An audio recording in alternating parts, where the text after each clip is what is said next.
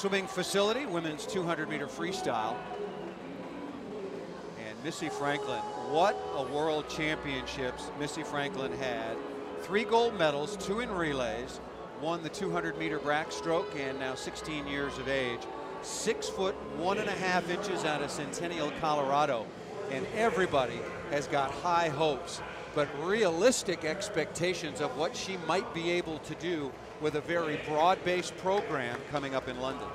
And this is the toughest event of them all, I think, as far as the program and the way it's set up.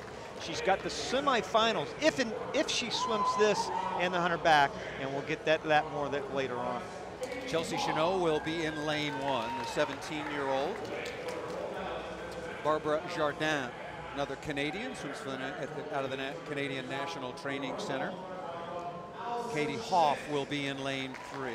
4th in Beijing, won a gold in the relay in the 4x200.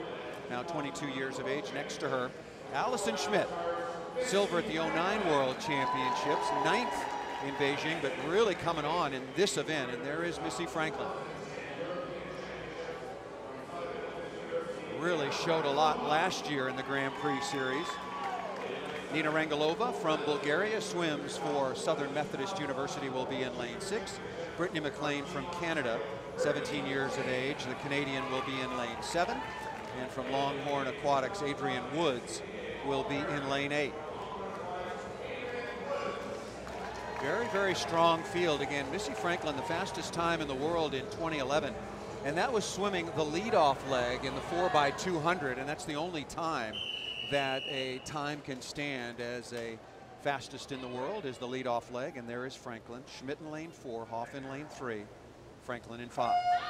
As dominant as she was in Shanghai, she only swam 1 individual event. Now, well, granted, I guess you take 2. She swam the 50 backstroke, but she only qualified for 1 individual, and that was the 200 backstroke. But you throw the 3 relays that she was on, winning the bronze in the 50 backstroke, she just came out with 3 golds and a bronze. That's pretty good.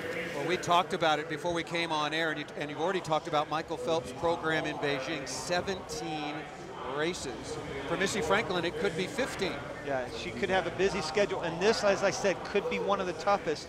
Although the 100 back might be the toughest, and we'll see that tomorrow when she swims that. But if she does swim this in the program, Paul, what happens is in the Olympic program, this semifinal of the 200 freestyle falls about 15 to 20 minutes before the final of the 100 backstroke.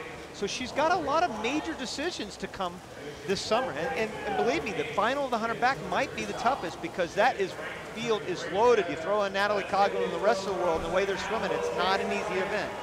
Missy Franklin and Allison Schmidt, as expected, lane 4 and 5, battling it out. Katie Hoff there as well, and also having a nice swim, Nina Rangelova from Bulgaria and SMU in lane 6. Boy, this is so good for both Schmidt and Franklin to be able to have this. You see him right there leading the pack. Schmidt, so solid all the way, very consistent and swimming very well. She normally doesn't swim very fast tired, but boy, she has been swimming great here the last few months and really just had a wonderful turn there. That last turn by Allison Schmidt, you usually see that from Missy Franklin. Boy, she had a good one. Allison Schmidt heading for home now with almost a full body length lead over 16-year-old Missy Franklin. And Allison Schmidt, an outstanding 150 meters after the first 100, and just put it away. Wow. Wonderful back 100 meters by Allison Schmidt. It'd be really interesting, Rowdy, to look at her splits. First 100 to the second. Missy Franklin just could not hang with Allison Schmidt over the last 75, let alone 100 meters.